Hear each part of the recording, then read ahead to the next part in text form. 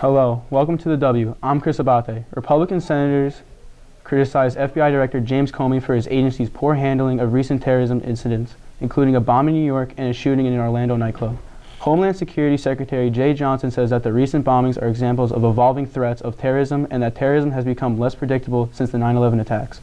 Johnson said, "In my view, we need to help Muslim leaders build a countermessage." He also stated, "I'd like to see greater partnership between community leaders and those in the tech sector to develop this countermessage. Terrorism destabilizes governments and jeopardizes the peace and security of the victims." In 2014, FBI officials investigated Ahmad Rahami, the 28-year-old accused of setting off bombs earlier last month in New York and New Jersey, but found no links to terrorism and later dropping their case.